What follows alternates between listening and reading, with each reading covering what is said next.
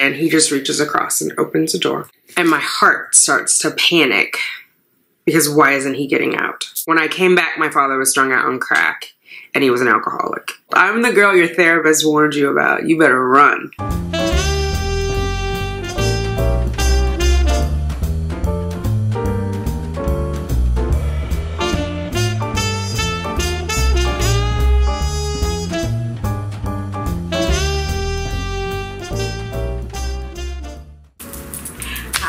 Thanks for clicking on Simply Tanika. I am Tanika. If you are new here, welcome. Hit that subscribe button. Let's hang out a while. If you are returning, welcome back. What's up, fertility fam? We gotta do what? Let's get those babies, ladies. Drops fall and the beauty of it all. What's up, fertility fam? How are you? I hope you are well. So today I'm going to talk about my father abandoning me. I had a lot of comments, a lot of questions about why, or if I'm looking for a husband, like come to Texas. Some of you guys invited me down, which is awesome. Or why do I want to have a known donor contract with Blue? And I've said it in a few videos before that I have commitment issues, and I've explained, I think, well, I touched on some of the issues with my dad, but I wanted to dedicate a full video. Let's talk about it. When I was conceived, my father was 26 years old. He was married and he had a little boy named Victor, who is my older brother. He lived in a town called Madera, California. His wife was not my mother. My mother was 17 years old and she lived in a town called Fresno, California. Both of them are very small towns. Madera has one stoplight. So in that regard, Fresno is a big city. My father liked to race cars. He had a Camaro or Trans Am or something fast. My mom liked fast cars. My mother was orphaned at the age of 14. Her mother died. Her mother had run away from New York. She lived in the Bronx. She ran away and moved to California. Whole other story. Worked in a brothel as a housekeeper. A brothel owned by her Aunt Emily. She had children. When she went to California, I believe my Auntie Wanda said that my grandmother was pregnant with her. And then she had my mother, and she went on to have 4 more children, I think it is. At any rate, she passed away when my mother was 14. So my mother was adopted by the woman that I know as my grandmother, Mrs. Florence Porter. So there she was, 3 years ago, orphaned, 17, and here comes this guy in a fast car. And there was this, I don't know, admiration, I think. I want to say, I obviously wasn't there. I only hear the retelling, not only from my mother, but from her sisters and other family members. So at 17, my mom ends up pregnant with the child of a married man. As she has retold it to me, she wasn't really keen on carrying the pregnancy to term. I was born in 71, May of 71, so I was conceived in 70. Roe versus Wade, which is what allows you in America to have an abortion, had not been passed yet. So I don't know when she says she wasn't keen on carrying me to full term if she considered abortion or not. She was raised Catholic, so I don't think so, but whatever rate, as she tells it, he convinced her to carry the pregnancy to full term, and that's how I got here.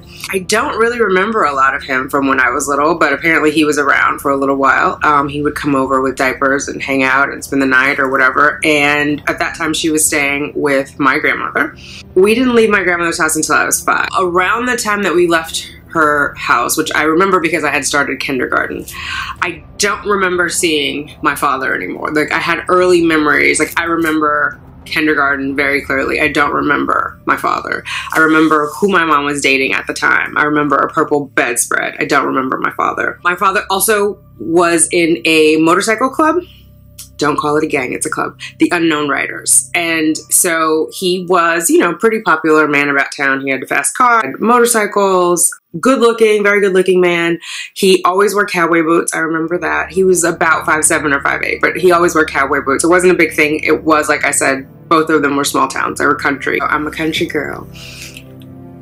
So my Aunt Wanda, who, you know, knew the whole story, knew everything that was going on, knew my father, would see him out in this place called Roding Park. It was a popular place for people to hang out in my hometown, Fresno, on the weekends. And so she would occasionally see him. And for whatever reason, she wanted him to be a part of my life. And so when she would see him, she would get his phone number. She would give it to my mom. My mom would not follow up. At some point, I think before my 8th birthday, my aunt decided to give me the number or give me the number and have a conversation in front of my mother. It's not something that she would have crossed my mother on or went behind her back about, but there was some, you know, sly kind of way to get me involved. And of course, I wanted to be a part of my father's life. So I was like, yeah, let's do it. I remember we lived on Tulare Street. I think I was in, at this point, I want to say 3rd grade, maybe? I don't know. But anyway, I remember I was a Girl Scout. I wanted to go to a carnival. My mom would not take me to carnival. So my mom was a single parent. At that point, she had my little brother, Effion, and he was probably around 2.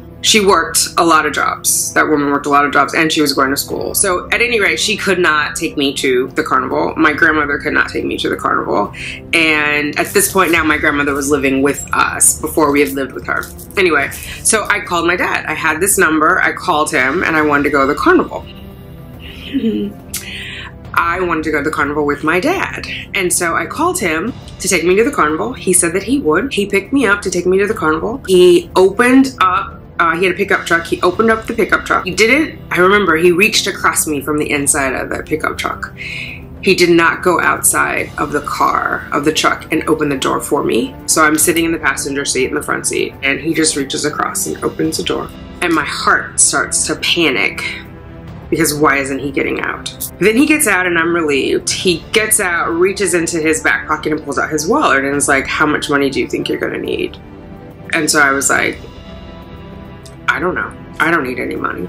I think I was scared to take money from him. I wasn't sure what my mother would think, and I was kind of offended at that point. I didn't know what was going on, but I had the sense that he was about to leave me. He was like, well, I can't leave you here with no money.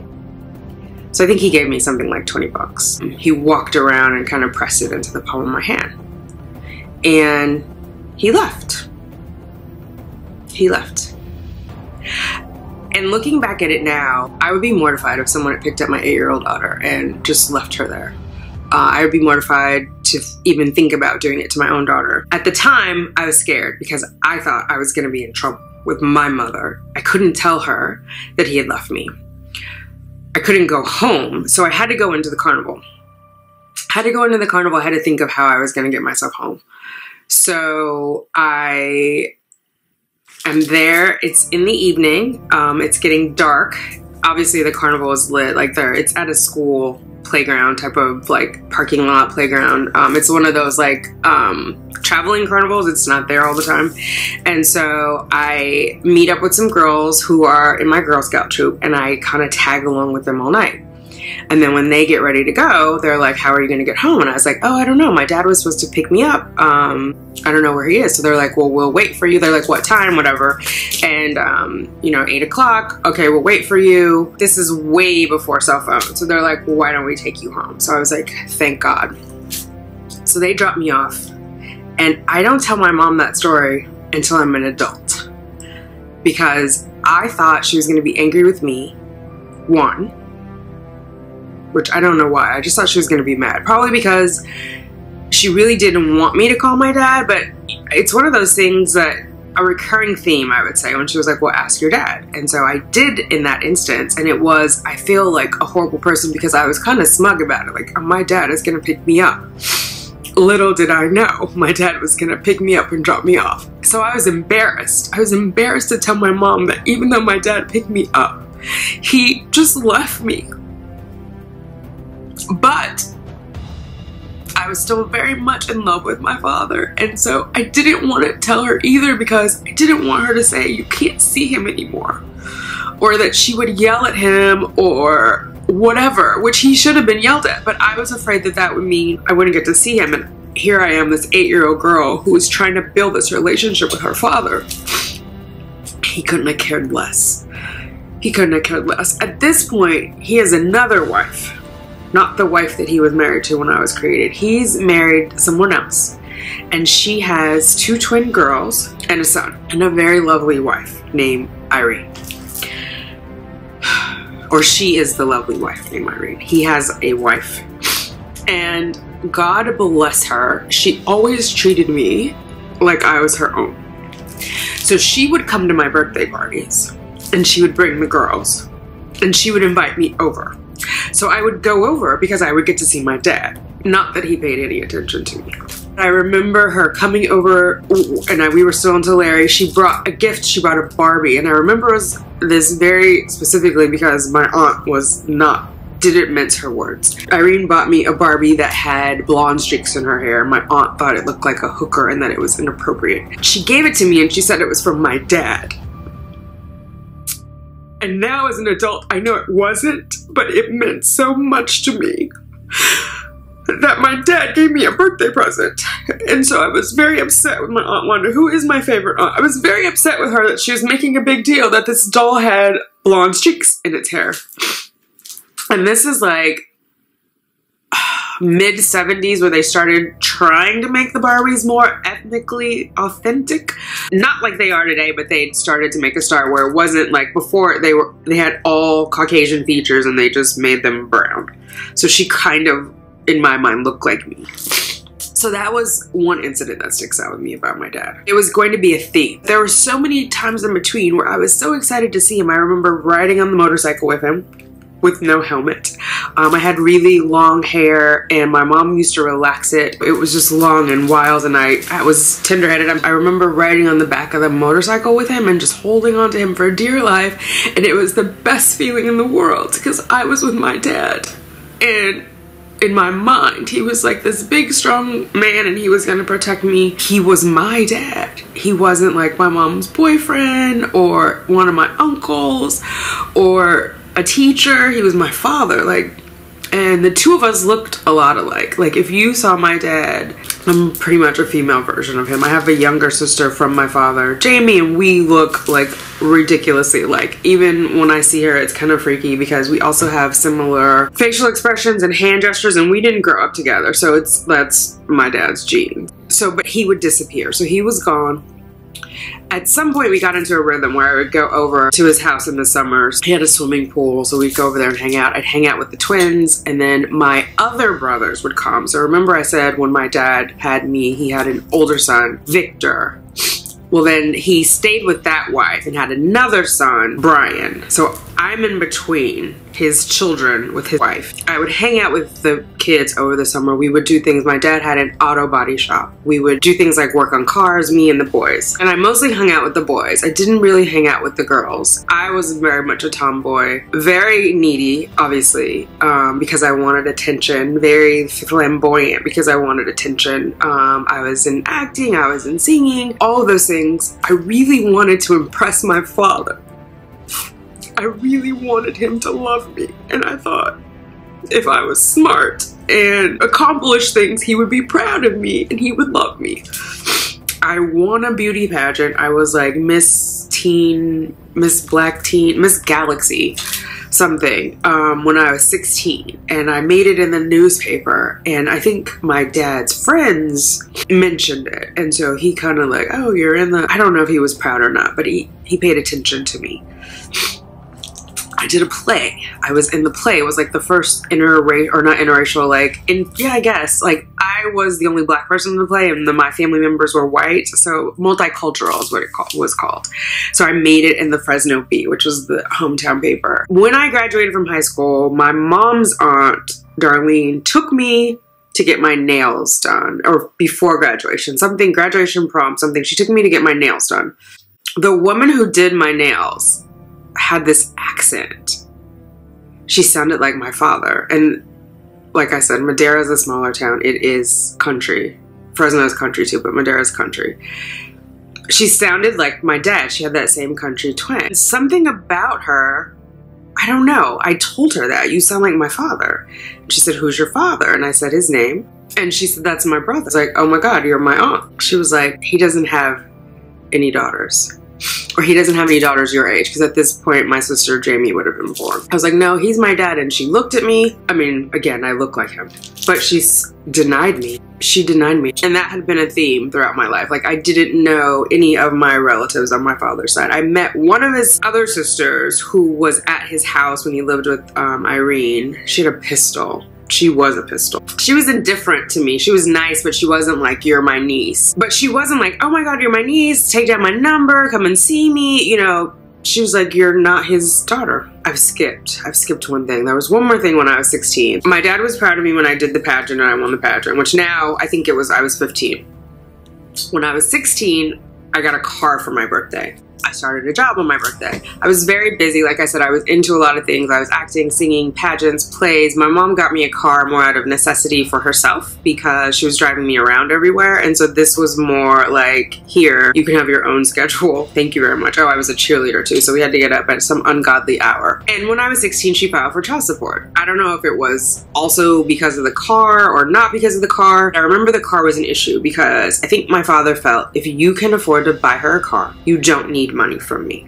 Again, he had the other two girls, the twins, Eric, the other son, and Jamie. Lisa and Leslie are older than me, the twins. They hadn't gotten cars. So that was a bone of contention. At any rate, my father asked for a blood test when my mother filed for child support. Now, mind you, he had not paid 1 cent. I don't think he'd given her any money since that $20 that I got at the carnival. She hadn't filed my entire life, and she filed when I was 16. He wanted a blood test. He contested it, and that broke my heart.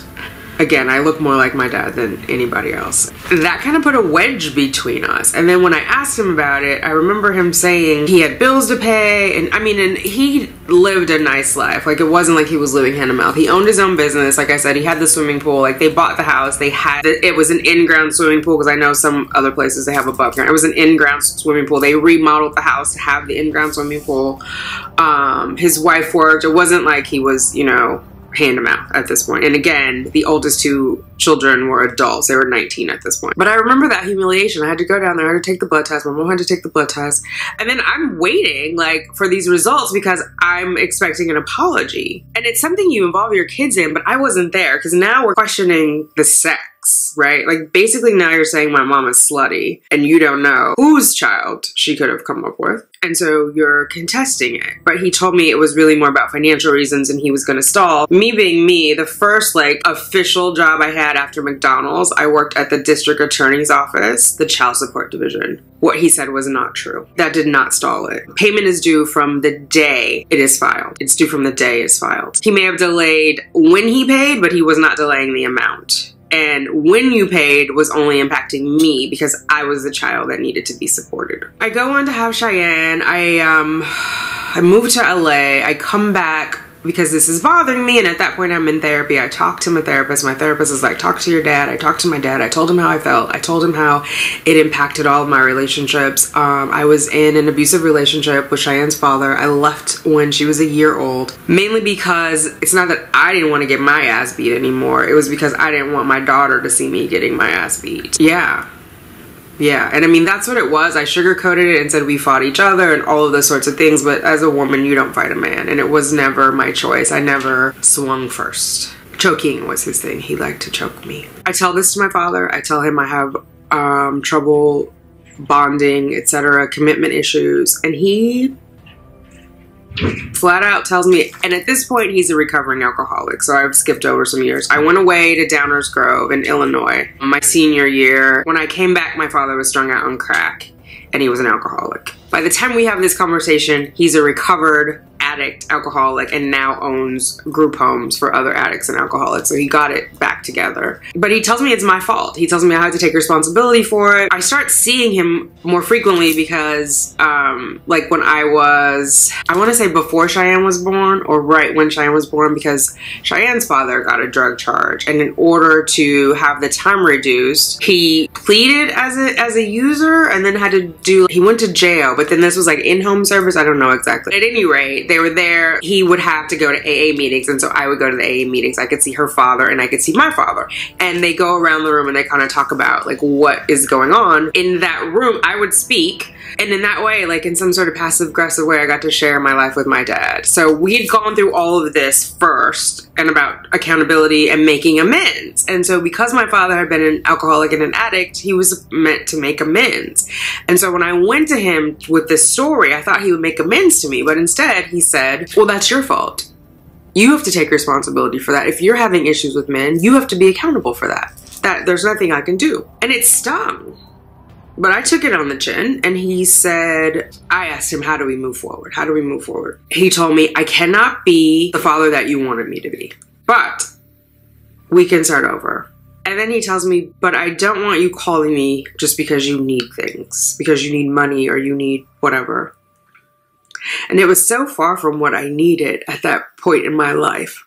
But I agreed, and I said, okay. At that time, like I said, I was living in Los Angeles. I had come back to Fresno and had this conversation with him. In 1997, my oldest brother, Victor, was arrested for RICO Act, which means you're selling drugs, but like you're a kingpin. He was selling drugs in multiple states. So RICO is like a federal offense. He was selling it across federal lines. They burst into his girlfriend's house. He was married, but he was at his girlfriend's house. And there was $1 million. They went right to where it was. So someone who was in the organization told them where it was, right? Because it's sealed. Like, how do you just come into a house and know where to break into the ceiling or the plaster? So my brother goes to jail. They find a kilo of cocaine at my father's house that has my brother's fingerprint on it. And it's the feds. My father turns a federal witness against my brother. My brother is now serving 2 life sentences. Whatever you think about the criminal justice system and your own accountability, I feel like my father could have stood silent, and he didn't. At that point, my brother and I were very close. We haven't spoken since 2002. Verbally, we emailed in 2008, and it was nasty. It was when I moved to New York, and it broke my heart. Because he was my other father figure. But anyway, I went to see my brother, and he told me that my dad said, at that point my dad was sick. He had some kind of cancer, and he said, I can't do the time. So I am going to take a plea. And part of that plea is, I've got to say these things on the record. They would not have convicted my brother without this testimony. And the feds don't go after you. Like, the feds have like a 96% conviction rate. Yeah. So I just thought it was really selfish. And at this point, my father had another son, DJ. I don't even know how old he is. He's younger than Cheyenne, but he had another son, and he was like, I gotta be there for my son.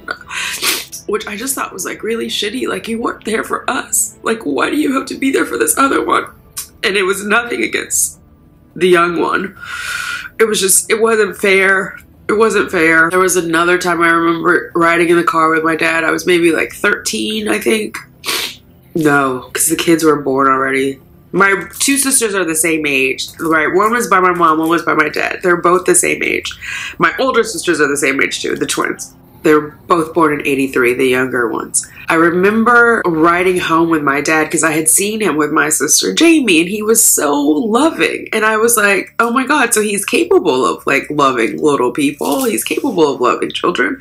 Why can't he love me? And so I asked him, and he just told me straight out he didn't love me. He was like, I can't explain it. I just don't have that feeling. He's like, when they're little, it's easy to love them. Well, I was little once too. At any rate, my father is dead now.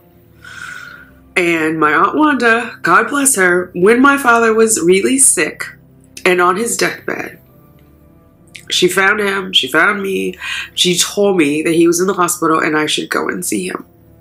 And I didn't. I couldn't. I wouldn't. I felt like he had not honored me in living. I was not going to honor him in death. I think your children are a blessing. And you should do right by them. And if you do right by them, you will have their love always. They will be there for you always. I remembered when he said, the relationship we have going forward, let's work on it, but don't call me when you need something. And that's how I felt. What's good for the goose is good for the gander. Don't call me when you need something.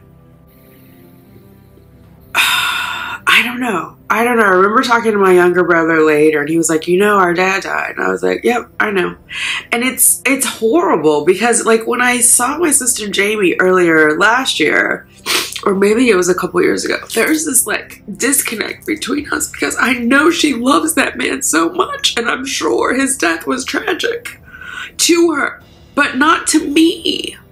And so, like, you would expect to have that connection with your siblings. Like, when my stepdad died, I had that connection with my sister, her father. But the relationships are different. The relationships are different. And so,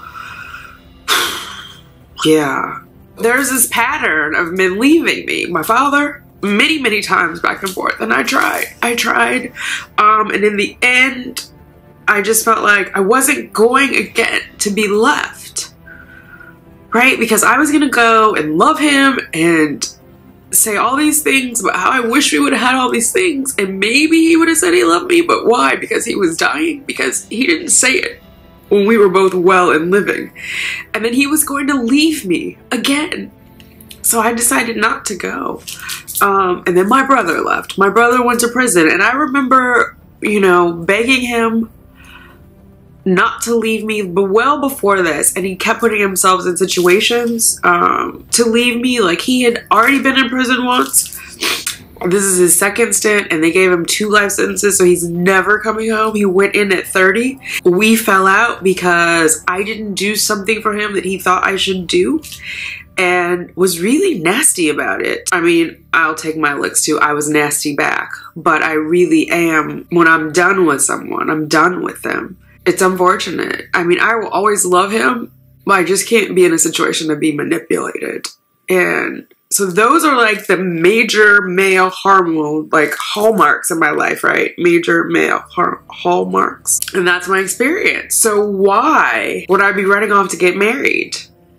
Why would I believe that someone who is not related to me is gonna love me till death do me part, to have and to hold, for richness? For richer or for poor, although when my sister got married, she said for richer or for richer, which was funny. So I think sometimes people are like, oh, when are you going to get a husband? Or they feel sorry for me. Don't feel sorry for me. This is a choice. This is a choice, and I'm okay with it. I don't know if I will ever be married. I don't know if I'll ever live with someone else. There's some other stories I'll tell you guys. Like when I moved to New York with my high school sweetheart. Almost 11 years ago now. Well, it's another story for another time. But yeah, so that is the story of my father abandoning me. That is the story of why I am not looking for a husband and why I have commitment issues. I'm working on them. I am connected to Blue in a way that I've never been connected to anyone else, but we've both left each other on multiple occasions. And so, yeah, I don't know. We go back and forth. If I'm being completely honest, he wasn't 100% available when we got together. So I have a history of dating men who are not 100% available. Either because I don't want to commit, don't want them to commit, don't want it to be serious, don't want to have the pressure of them wanting it to be serious. So that's the story, guys. That is the story of a girl who has daddy issues, who is not ready to commit and is 47, almost 48 years old. I'm the girl your therapist warned you about. You better run. All right. Do you guys have any situations that happen when you grow up that impact your relationships now? Like that you are keenly aware of? I mean, I think everything we have impacts us, but I'm very aware of it. If you do, let me know down below. All right. I hope you are well. Hopefully that shed some light on where I'm coming from and my choice to be a single mom by choice. And my choice to not be married. I'm good. I'm good, fam. I'll talk to you later. Bye.